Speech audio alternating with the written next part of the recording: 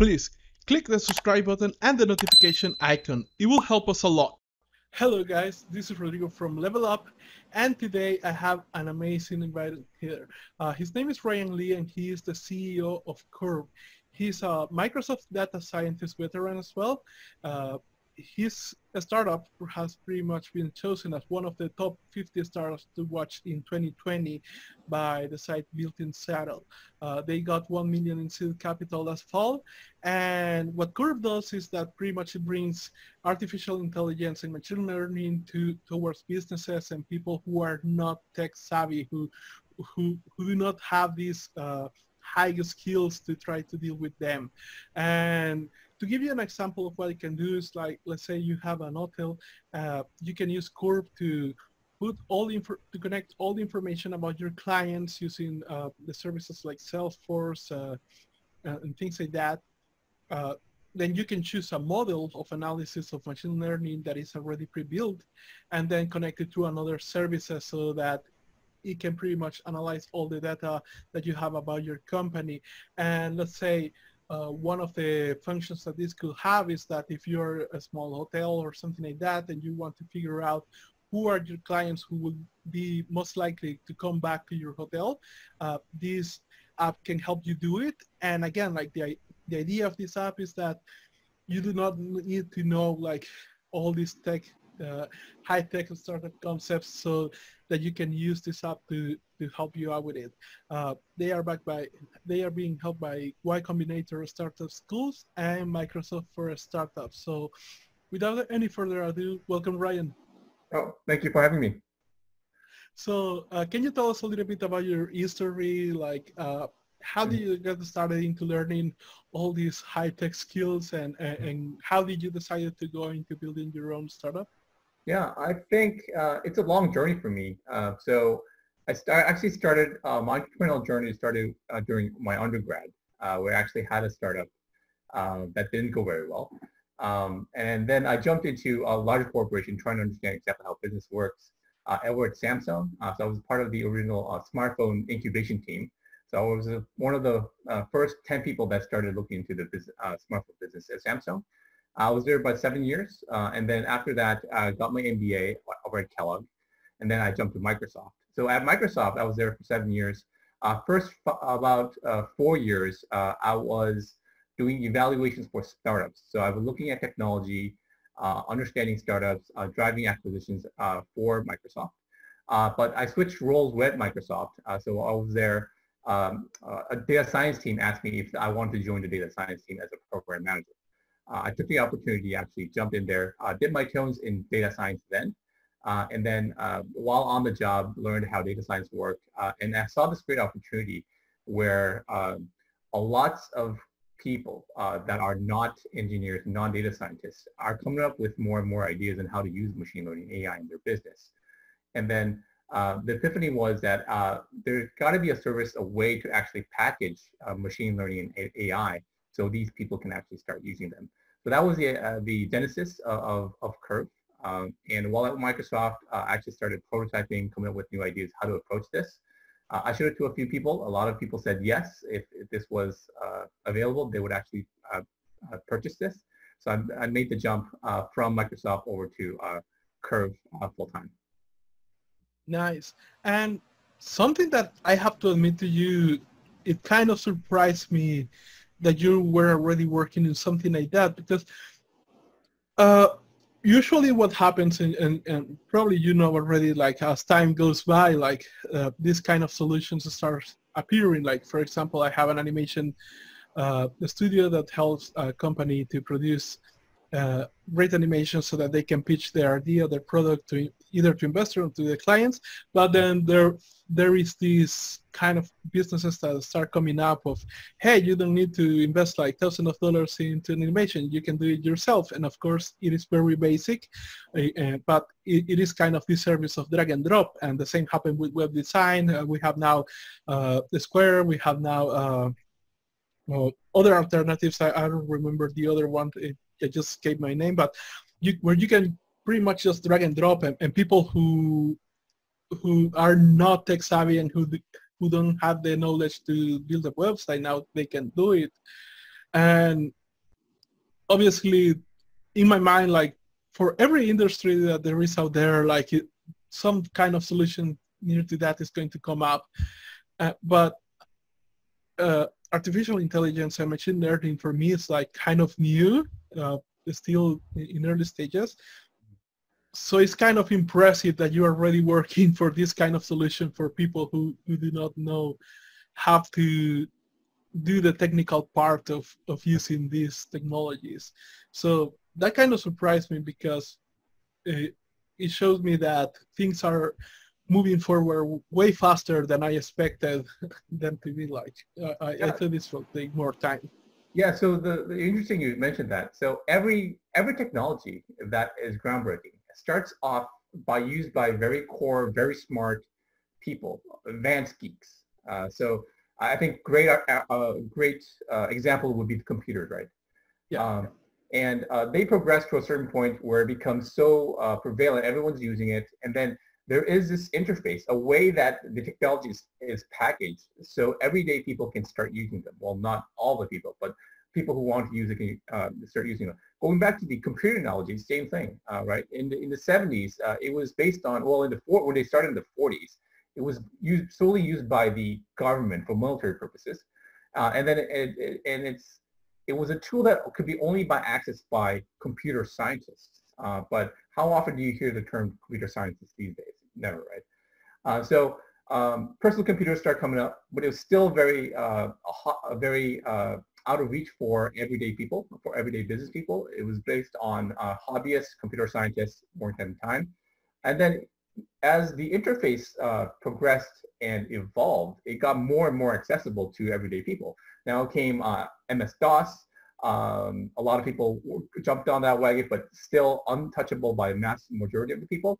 Then came Windows, where the GUI actually created this interface that allows everyday business people to visualize what computers can do and actually using those tools.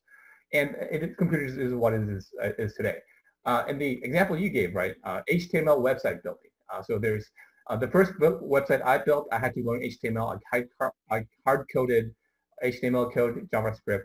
But after a while, tools like Dreamweaver came around. And nowadays, Weebly, Wix, Squarespace, they are all tools that sort of pre-package the HTML into an interface where everyday people doesn't know a line of code can come to a problem, come to their site and say, hey, I am starting a retail business or whatever business. I need a website. All you have to do is already templatized, drag and drop in stuff, drop images into it, and you're up and ready. We believe that machine learning and AI will do something very similar. No one knows exactly how that's going to look like. Is it something like a GUI interface, or is it like an app interface? What is that? Your guess is as good as mine. But inevitably, it is going to go there. And we want to be the company that actually is in the forefront of that. Yeah, definitely. I think that this is the exciting part about these type of technologies, that nobody can predict how things are going to look like. Like for me, doing these interviews, and even though like I just have a couple of more than 10 episodes already done, but the things that people are discussing that they are doing is just blowing my mind, because again, like I just keep hitting that kind of thinking of, oh, I thought that this will come in the next 10 years and it's already being developed. And so that, well, there is the law. I'm messing up the names right now in my head, but there is the law that says, I think it's Moore laws, that says that technological advancements kind of go 2 times faster every 2 years or something like that. So I think that this is catching up like really, really fast in my head, because again, I'm seeing solutions like yours where I thought that, again, even people like me who are not tech savvy on the same level that you are, but I just know good enough so that I can take certain advantage of these technologies and use them in a way that my competition is not being able to do it. But again, so in my mind was like, okay, I will have this advantage for 10 years, and now I'm seeing your solutions like, oh, this is advancing way faster than I thought. Yeah, the technology advancements, like Moore's law, you said, right? I mean, it's the doubling the capacity of semiconductors every 18 months, every 18 months. And it follows an exponential curve, right, in terms of technology. And technology advancements follows that exponential curve. Um, yes, and for sure, I think in 5 or 10 years, AI will be in a space there we can't even imagine imagine the world is going to be like. So it's going to be pretty fast, and we have to be moving pretty fast as well to keep in pace with that. Yeah, definitely. And when it comes to terms with these new technologies, what are new trends that you are kind of noticing that are popping up? What are trends? So the general trend that we see, that we're in, trying to democratize AI, I think that's one of the largest things that a lot of companies are working on right now. The giants like Microsoft, Amazon, Google, they are creating tools that make AI and machine learning more accessible to more and more people. And they do it under the slogan of democratizing AI. There are other companies out there, startups, that are jumping into this goal as well. But they're more curated and tailored toward engineers. So their approach is to democratize AI for engineers. And that's a common thread a lot of people are doing. And there's us, right? Democratizing AI for everyday business people. So I think that's one of the trends that we'll continue to see. Who will actually prevail and actually figure this out? Your guess is as good as mine. It's going to be partially us. That's definitely one thing that's there. Second is that we do see a lot of people becoming more and more aware of AI and machine learning, not just the engineers or data scientists, but because of there's so much chatter and documented literature out there reporting on the effects of machine learning and what it can do to business. More finance people, more sales people, more marketing people are becoming more and more aware of the power of machine learning. They don't necessarily have the ability to actually build those models, but they have the potential and enough knowledge to be curious about what these models can do for them and understand them and come up with ideas how to adopt and use machine learning in their business. So I think those are the two things that we are focusing on in our company right now that we want to take advantage of. Yeah, and you just mentioned something very key, that is that people who do not know how to do this, being able to kind of take advantage of it. And this, I think it comes in many different ways. So for example, we have interviewed a couple of startup founders and CEOs who, if you ask them directly, they tell you like they don't have any idea how the technology that they are building on, and the company that they are building on, works. Mm-hmm. But what they did was finding out the people who knew and kind of trying. This is a kind of different position in leadership, because usually what people think with leadership means is that you go ahead and you are the one who, let's say, develop the technology and things like that. But in this case, the position that they are in is that they are trying to get the people who know about how to create this stuff and try to put them into an environment where they say like, okay, tell me what will be your ideal environment so that you can work at your best capacity, and I will try my absolute best to provide that for you so that you can develop this technology for the company. And I think that obviously that leads to a whole different sets. So on that topic, I wanted to ask you, like, are you the one like going deep into the code and creating this technology, or are you going into finding more people to help you out to develop this for the future? Yeah, so like I said, while at Microsoft, I did my toes into data science while at Microsoft. So my experience is as a program manager, managing projects and working with data science to actually solve those projects, problems that our internal customers would come to us. So I do have knowledge of how to do things at a macro level, but for the expertise to actually really dig deeper and build more complex models to solve more complex problems, we actually have data scientists and working with the other data scientists to actually do those. So I'm more of a, what would you say, I'm a driver of the car, I have basic knowledge of how the car works, and I can do simple maintenance or simple tuning, make sure the car works smoothly to get to point A to point B. But I'm not the mechanic who actually is building the actual engine or the parts of the car that will fully provide the full value, so to speak. Yeah, and when it comes to these topics, I think, again, like we are in, let's say, we have in front of us, I think, a huge opportunity where we have now, we are now at probably the best time of the history of mankind.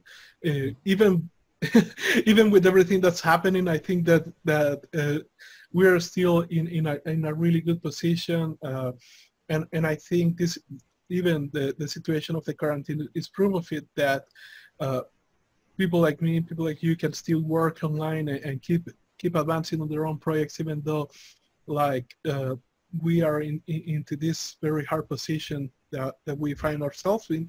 And this is something that has never been able to, like, if this happened, let's say 20 years before, like we would not be able to do all these kind of things that we are doing now. And which open, I think, a lot of opportunities for many people who could be able to jump in and try to create something amazing. But I think that sometimes it feels a little bit scary. Even I feel a little bit intimidating when we face highly technological, let's say, problems that we need to solve.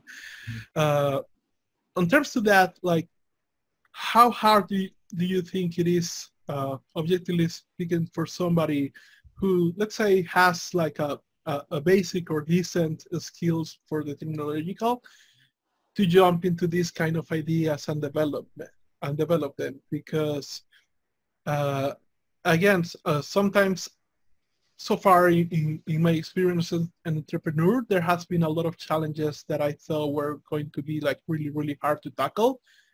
And when I finally faced them, I realized this wasn't as hard as I thought it will be, right? So when it comes to the actual, let's say, logistics or experience of learning this stuff and trying to kind of think into this way of solving problems through technology, and again, given that a person has like a decent skills or tendencies to kind of jump into technological, how hard will it be for a person to kind of try to develop this or try to learn the basic things so that they can build a team to build a solution? Yeah, in terms of technically wise, I think it all depends on, well, let me answer the question first. I don't think it's hard at all. Here's why. It's not, in building building a company or building a solution, you should never start with technology. You should always start with the problem you're trying to solve.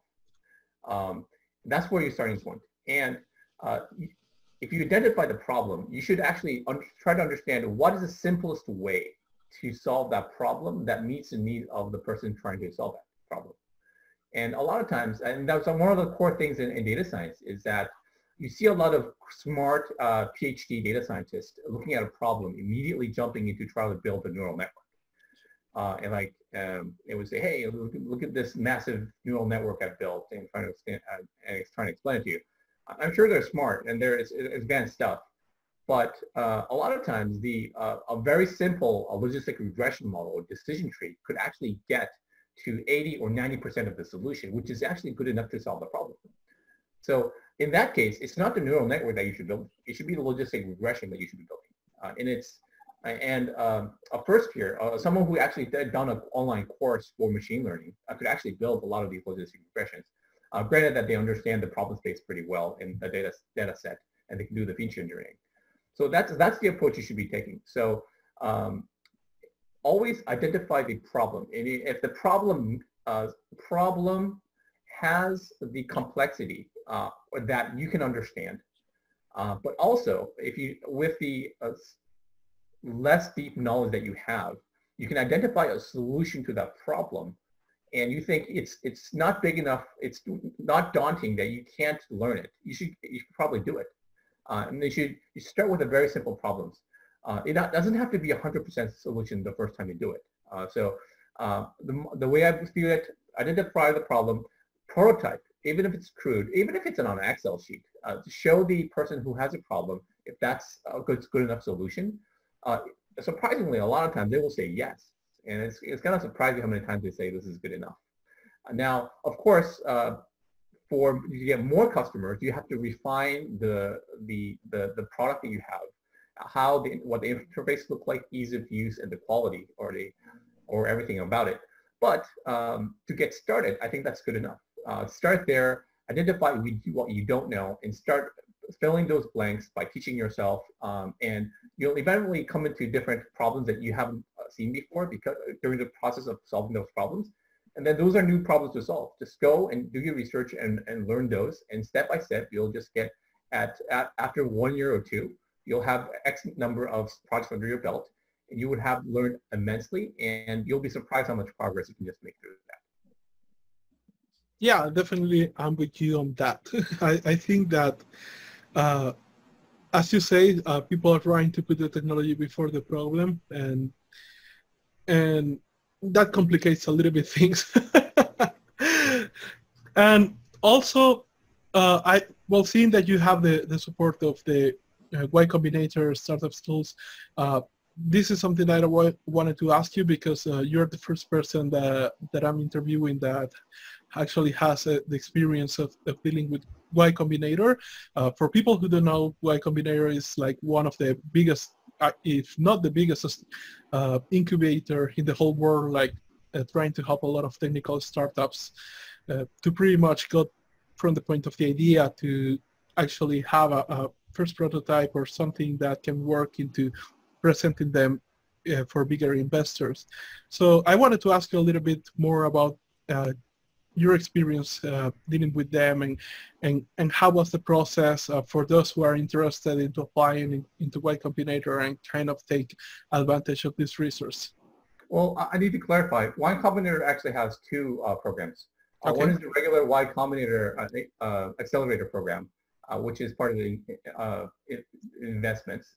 They do 2 batches per year, and then you go to, well, you can't do now, but you would actually physically go to Silicon Valley to attend their classes. The second program is the Y Combinator Startup School, which is an online course that a curriculum that they've created, that they help you through the process of actually going through the process of actually building the company and coming up with feedback and different courses of curriculum. We're actually part of the second program. So we're part of the online program that we actually part of the curriculum that they've created. And we're not part of the accelerator program that you've mentioned. I just want to clarify that. Okay.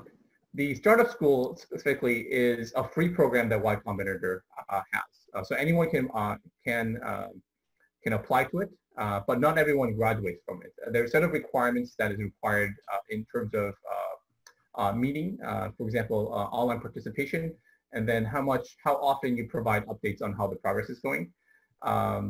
For that, I believe it was a 6 or 8 week program. I forgot the actual week of it. So each week, what we do is that they would pair you up with a group of startup founders. You would jump on a call and actually have a discussion about the progress per year and discussion about your startup for that week. And then with that, you would actually provide feedback and get feedback from the other founders and stay connected with the community. It's a great community of founders that actually exchange a lot of ideas. As part of the program, you actually get lots of discounts for different services for startups as well. There are YC alumni companies that actually come and provide great discounts and credits for you, including for Segment is a great company that actually provides credits there. AWS, Microsoft for Startups also have credits that are available to YC Startup School participants as well. So it's a great program. Most of the programs are actually available. The classes, the video lectures. Y Combinator does upload all that on YouTube as well. So anyone who wants to look at all the videos can look at the videos, but it's more the curriculum itself is more curated and try to keep you on pace on a weekly basis of how to progress and how to measure yourself along the way. Nice. And this is this is a doubt that I have because I tried to find the answer, but I kind of wasn't able to get it. But this is just for tech startups, right? Y Combinator does not accept other type of startups, or do they accept different kind of business? In general, I believe they're looking for high growth startups. Okay. And a lot of times it just means because of the scale that technology brings, my understanding is that it is mostly 100% startup, tech-related startups in the school. The startup school, I believe, is a little different. So anyone can actually participate in that curriculum. So it's not limited to technology startups, but all the other founders are going to be highly technical startups. To get the most out of it, I think it's better for you to be a tech startup to actually get the most out of that program.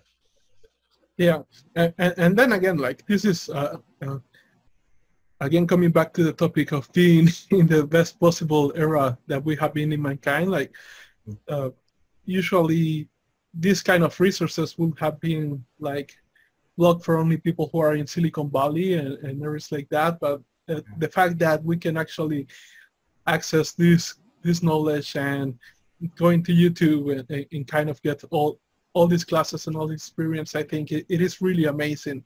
And I'm really glad that you have talked about this because again, like this is a resource that I didn't knew about. I thought like Y Combinator was like one whole thing. So I just learned something new that is very interesting. And to your point about YouTube, a lot of the machine learning courses like Stanford, MIT, they actually have started uploading all their courses on YouTube. So if you have, and going back to your original, if you have an idea of how to build something and you're stuck at somewhere and you need to learn something, YouTube is a great resource. If you're trying to learn technical stuff, sales, SaaStr, for example, is a great conference that actually have great content on YouTube that I listen to all the time, trying to understand how startup marketing for SaaS, startup sales for SaaS works.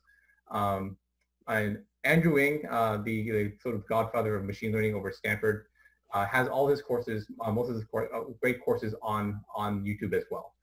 So it's YouTube provides a great way for people who are trying to expand their knowledge base, and I don't think enough people are utilizing that enough. Yeah, to be honest, I still think that there is like kind of a negative view on YouTube still. I know a lot of people who kind of make fun of other people who are learning things from YouTube, and as you mentioned, like there is all these resources. Like I know a couple of channels of people who are billionaires who are kind of teaching what they know online just because they like teaching, like, and they are giving their advice, the knowledge over there, and again, like it's kind of funny to watch people looking down on YouTube or people who learn from them. But if you're following the right channels, like there is a lot that you can learn. Oh, absolutely. Yeah. And this is a question more going on to your experience as an entrepreneur. But when you feel overwhelmed or unfocused, what do you do to get back to your center and keep fighting? You know, a funny thing, great segue, is so two things. One is if it's daytime, I could just go for a run and listen to audiobooks while I'm running, trying to figure out what are the books or podcasts that are in the area that I'm trying to solve or I feel overwhelmed in. So if it's hiring related, so I try to find podcasts or books that is regarding to hiring. So I will listen to that, go for a run. If it's evening, I can't go for a run. I actually go back to YouTube. So I look for videos or conferences or lectures on that topic. And I sit there and watch those and try to get my mind off specific problem and try to listen to what other people say about that issue and how they've solved it.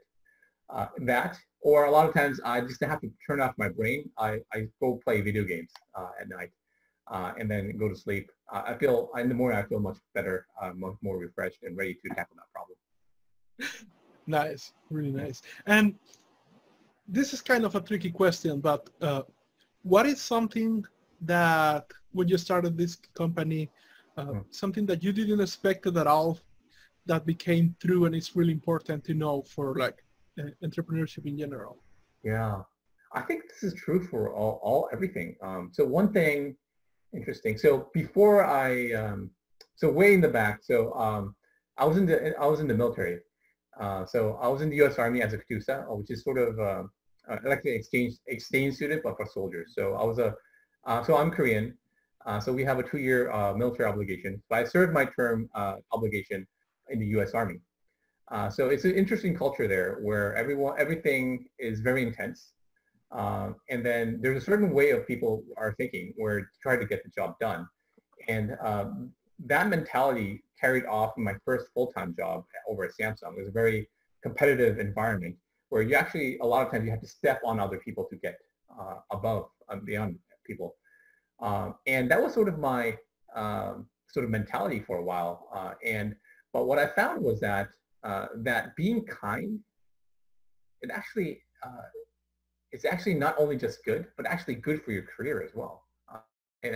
And there's a book Adam Grant wrote, Givers and Takers, Givers and Takers, talks about this. There are category of people that actually just takes from other people. And there are category of people that tend to give to other people.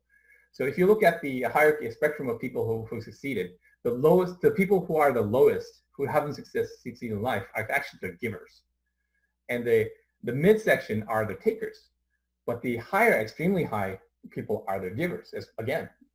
And it actually enforces, and this is something I learned, is that being kind and being in any situation, just in general, having other people, having empathy for other people, understanding, trying to help them in general, comes back. And it's karma, or you can call it whatever you want, but it's definitely there. And I've seen this in my startup as well. So as part of a large organization, you have so many resources, and there are people out there that wants to connect with you, talk to you, and offer to help. But once you remove yourself from their environment and go on your own, I've seen all these connections just evaporate. But there are those people that you have connected with and you sort of helped out along the way and went out of your way to help. Those are the people that actually come to you in times of when you need it, and extending their hand, offering to help. And it has been immensely helpful. And in career-wise, and in your startup, anyways, it's actually has stronger impact and effects than you would realize. So that's one of the things that I've seen over the years that I have not expected, but I really find is very, very true. Yeah, I think that you just mentioned something very important that I figured out as well a couple of years ago, and that is that, and it's weird when you have like the two worlds collide, let's say, because when I'm into these environments with entrepreneurs and people who are having like a lot of success in their goals and the projects and things like that, and you meet them, you realize that they are like really kind people, that they are really trying to help you. If you mention a problem, like they are trying to be there with you, and this is something that I talk about many times, is that I say that the only reason why I have been able to do a lot of business and be kind of successful through all these years, because I had a lot of people supporting me, and it was like a very kind world, because there were even people who never met me like face to face, that just like us talking right now, but they were there like missing sleep because they were trying to help me solve a problem in that moment, and we were like late in the night working on that, and I'm truly grateful for that. But and eventually, obviously, that kind of stick to me, and I'm trying to help people out. But I realized that every now and then, like I met somebody who is, let's say, not in that kind of frequency, mentally speaking, and that maybe they are the takers or more selfish people and things like that. And when you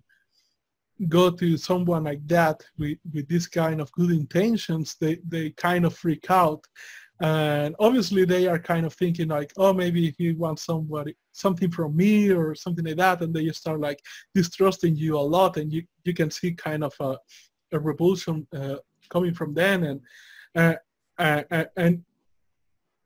it shouldn't have shocked me because I came from an environment that was kind of hard, but I think I got easily used into these environments where people are kind and trying to help each other. And when it was time to face again like this other kind of environment where people are not used to that, like it was interesting to see them freaking out just because you're trying to help. It's like, okay, noted.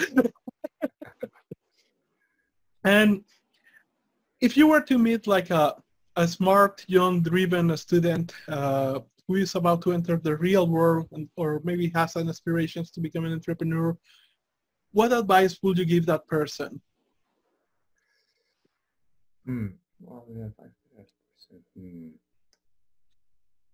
there are actually two things that come to mind. One is don't be the smartest person in the room. And second would be know what you want, not what others want. And the first one, I think when you're starting off, you go into a new environment, you're anxious to prove yourself worthy. You're trying to prove yourself, you're trying to grow. And a lot of people, I believe, lack the sort of confidence, and they're currently building their confidence. And they try to over sort of compensate for that by trying to become the smartest person in the room, meaning that instead of growing yourself, you surround yourself with people who are not smart. So you feel smart. Don't do that. And the environment you want to be is that if you're in a meeting, you're talking to people around you, and you realize that you're the smartest person in the room, that you're in the wrong room. You need to change. You go to another room, and I think you have to constantly do that. And one way to do that, and the way I like to say, is that you want to be in the mental state of a challenger. You want to be looking forward to challenges, and the mental state of I have no idea how I'm going to do this, but I will figure it out. I think that's the mental state you want to be.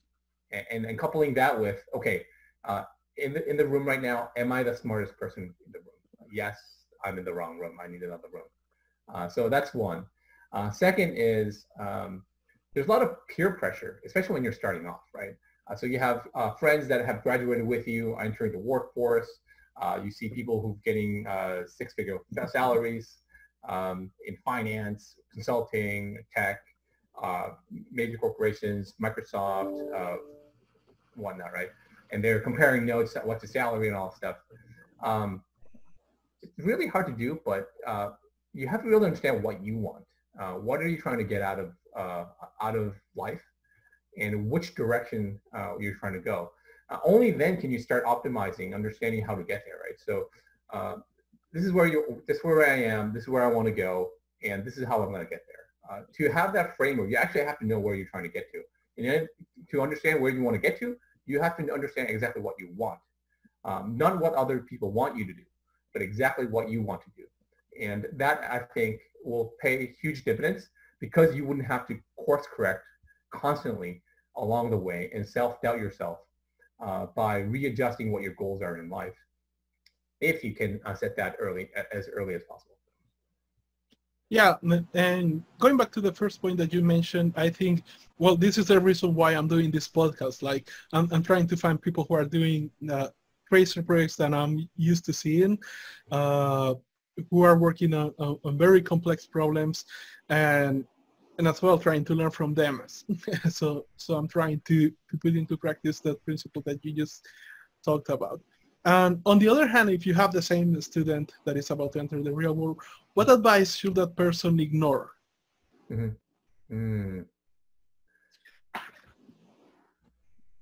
Conventional wisdom a lot of times are wrong. So there's not one advice I would say ignore, but also always think for yourself. And there's going to be a lot of well-meaning people trying to give you advice. And I would say in general, listen to the advice, but listen to the context and how he derived to that advice. An example is when I started Kurvv, people would come and give me advice on how to start the startup, funding and stuff. But if you look at under the hood, they have never started a startup before. It's just common sense. They're trying to give me advice based on their common sense. But there's so many things in life are counterintuitive. A lot of conclusions that you derive based on logic and common sense are wrong. So ignore advice from people that are trying to provide you but well-meaning advice that they're trying to provide just based on pure logic and things they've heard other people say. But only take advice from people that actually have the experience and actually have been in the trenches to solve those problems for you. Yeah, I think that it's really, really important because I have had that happen to me as well, and there is a huge difference between the advice on somebody who has the experience, who has done what you're trying to do, compared to the experience of somebody who just has good intentions. Yeah. And again, like he's trying to follow up, let's say, logic or common sense. And there is also the thing that things that are like truth changes, and things that are true right now will be outdated or there will come something else. And well, a common example, for example, that comes to mind because I study graphic design is that up to this day, I see a lot of people still saying that if you are a graphic designer or if you want to work with graphics, then you have to get Apple, for example, as a computer.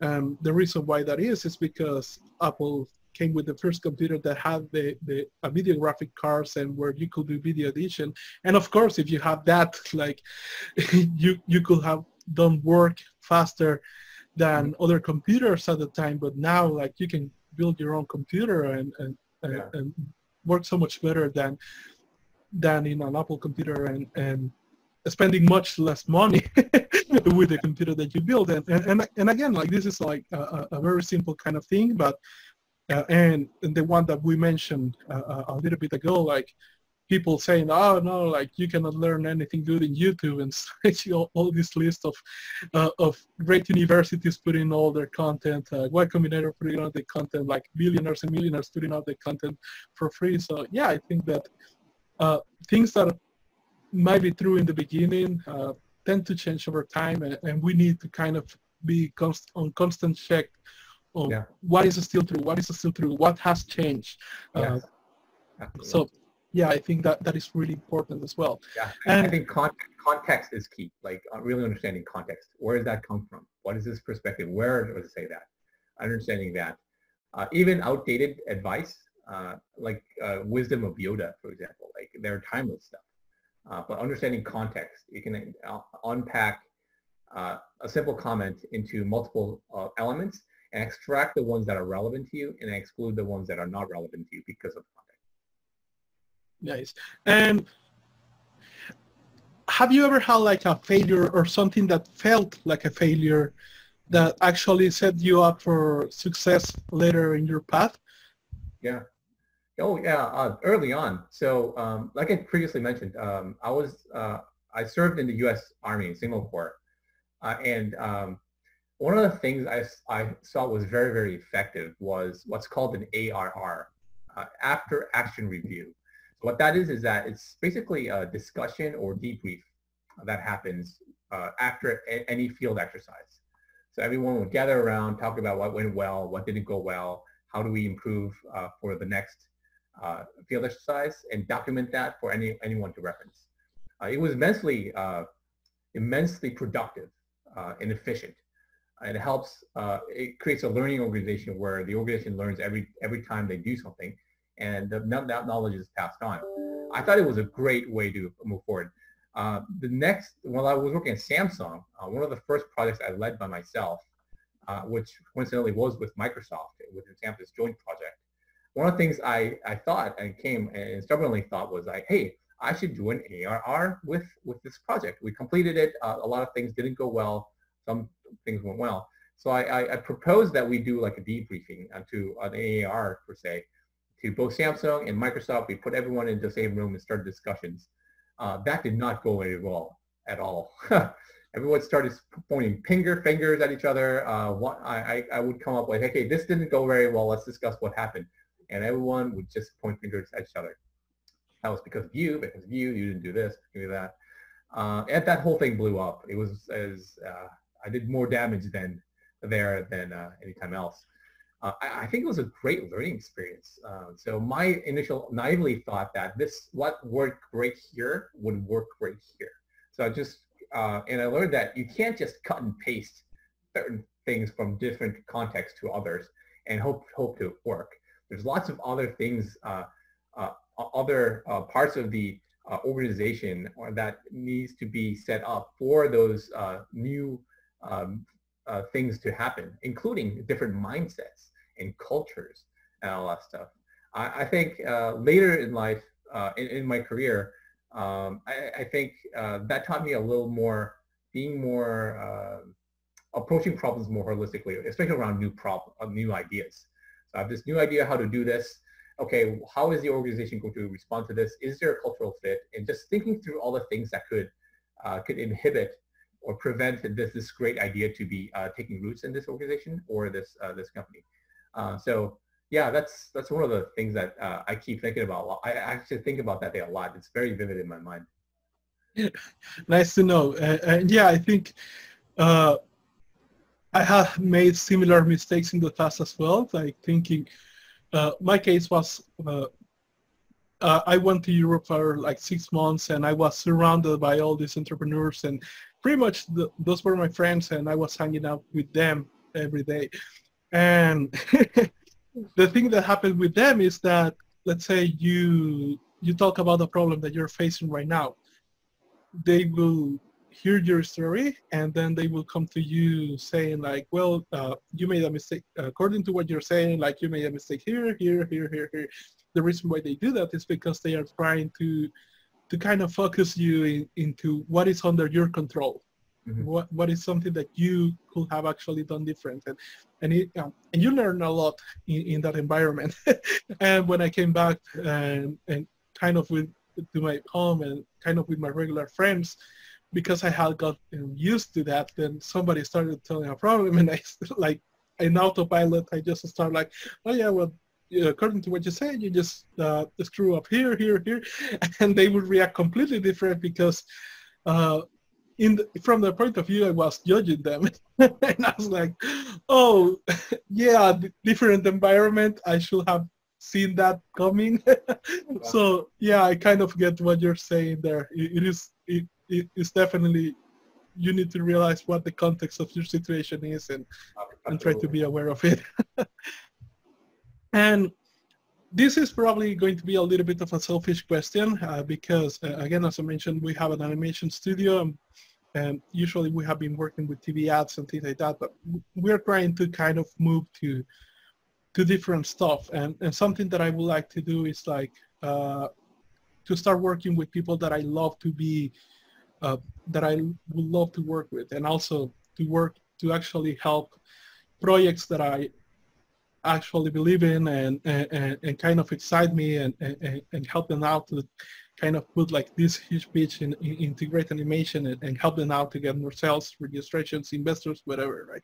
So I'm trying to, obviously, one of the goals of these interviews that I'm doing is trying to understand better the kind of people that I would like to work with, and I think that you fit that space. So what are the goals that you have for Kurvv? Business-wise speaking, like what are you trying to do with it? What are your plans for the next years with it? Like, what is it what you're trying to do? Yeah. So first and foremost, our primary goal for this year is to find product market fit. So if you don't know what product market fit is, it's a direct alignment with what we're trying to build and what our value proposition is, in alignment with what the market of a segment of a market is trying to get to solve a specific problem. So we don't know what this combination is. Who are the precise segments of customers that we're going to target and what the problems look like? And what our exact value proposition is. And we're doing the different combinations. So we're looking at retail, hospitality, manufacturing, all the different variations of industries, including gaming, and looking at the different size of companies. Is it SMBs, mid-sized companies, or is it Fortune 500 companies? And what are the target within those organizations that we need to be targeting? So we're still running all of these experimentations on how to build a product, how people are responding to those products, what are the gaps that we're seeing, and trying to find that combination. So that is first and foremost our biggest target. We were hoping to find that very soon, but with COVID-19 going on, it might take us a little longer. But our goal is to find that as soon as possible. And then once we hit that, and we see this engine that once we pour more gasoline into, it will run faster. We'll just get more, we'll pour more gasoline into the engine and then go faster and faster. And based on what you just say, like I'm noticing a topic here that I see a lot. I see coming up a lot into these interviews is like most people, especially people who don't have like a lot of experience within business, they kind of try to do a lot of things at once with the business, and they usually fail. And what I'm seeing with these interviews is that people are trying to do what you just say, like trying to find what's the one thing that they should focus on, and then like go full in.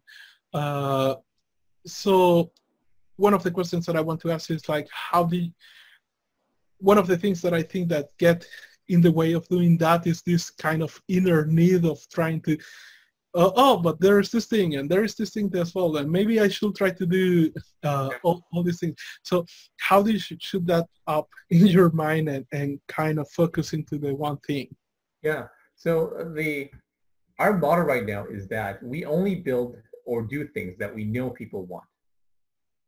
So we can have the best idea in the world, but unless we know for a fact that at least one person who needs it and wants it, we won't do that. So we can come up with 100 ideas, for example. You can't do all 100 of them, but you can actually probably validate all 100 of them really, really fast by asking one person, like, hey, all of these have different ideas. Which one would you actually purchase or commit to if we actually build it? With that, you can probably cross out like 90 of them and you stick to 10. Just talk to the second guy. You're like, hey, which of the one's ideas that resonate with you? Will you be, and get those data points.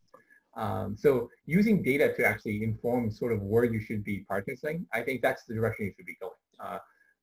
Your mind has infinite capacity to imagine things.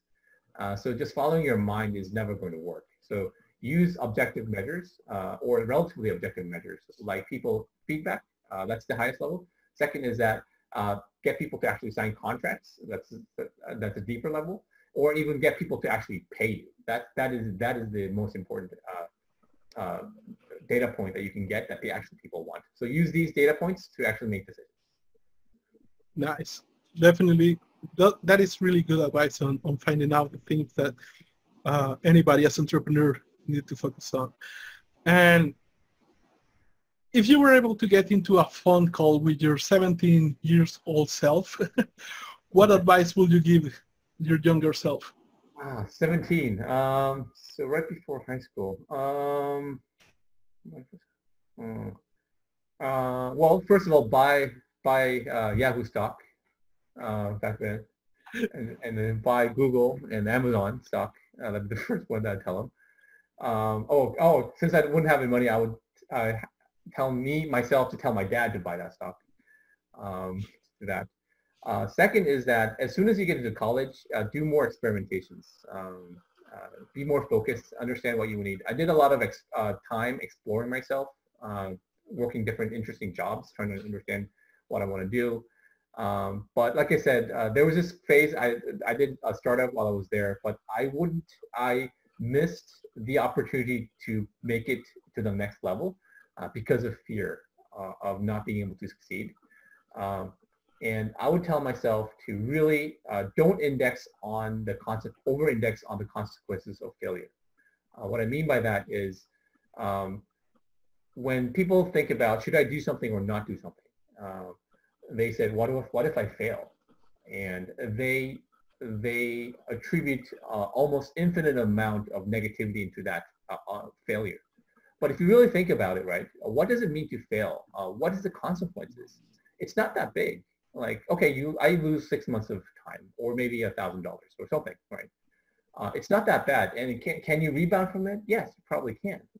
But if you stop at what if I fail? Oh my God, this is so scary. And not really understanding what failure means, you'll not be able to do a lot of things you would otherwise be able to do. So I would tell myself, hey, don't give into fear. Don't over-index on failure. Really do the assessment of what failure means. And if the failure is something you can actually live with and rebound from, go do it. Nice. Is there any last advice that you would like to give the people listening to us that we haven't talked into this interview yet? Other advice.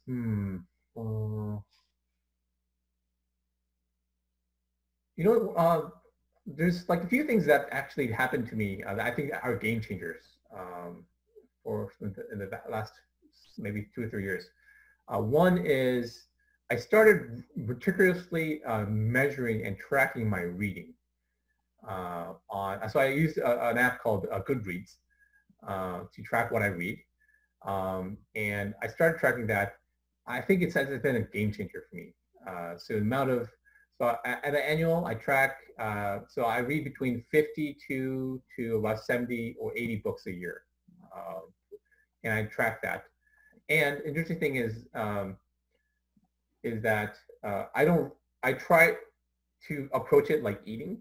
So you don't want to eat one food group too much. So I would read science fiction, fantasy, business, and self-help books, and try to do a balanced approach of reading books. I think everyone should do that. That is one advice I would tell everyone to do. Read a lot of books. That's like number one. Second is what I learned in Microsoft. There's a book called Mindset by Carol Dweck, and it talks about a growth mindset. Having a growth mindset, understanding that having a growth mindset could actually help you grow into someone that you won't otherwise be able to grow in. Read the book, make sure that you fully understand what the growth mindset is, and try to incorporate that into your everyday life. And I try to do that. And if you don't know what that is, it's a state of mind that understands that no one's ability is constant, it's fixed, and everyone has the ability to grow. And one analogy I think one is talked about is if you go 400 years past and ask a priest who is the intellect, and then ask him, hey, what percent of the population do you think will be able to learn to read? They'll probably say about 10 to 20% of the entire population are capable of reading. The rest can't read. That is a vast understatement. Today, you know that 99.999% of the people can learn how to read, right? And that's a growth mindset. Everyone can learn to do something, and it's not fixed. The capabilities will evolve. I think that's true for everyone. Like, because you don't know how to do something now, doesn't mean that you won't be able to do something now. It's the state of not yet being able to do something.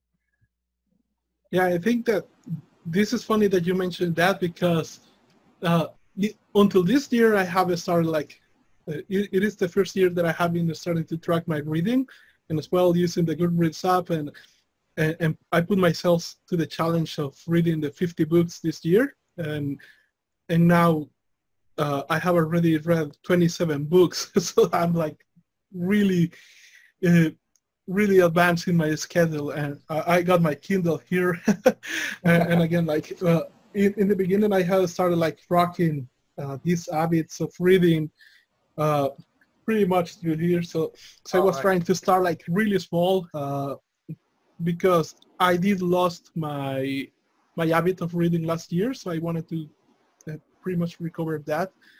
And I started very, very small. And what I found out that surprised me a lot, that I thought that in order to read like this many books, I would need to kind of dedicate 2 hours or 3 hours a day. And what I'm finding out is that if I just read even 20 minutes a day, like it's advanced, as long as I'm focused on the book. Like it's not like just reading and thinking on other things. Like if I really focus on reading the book, like at least 20 minutes a day, like I can advance a lot really fast.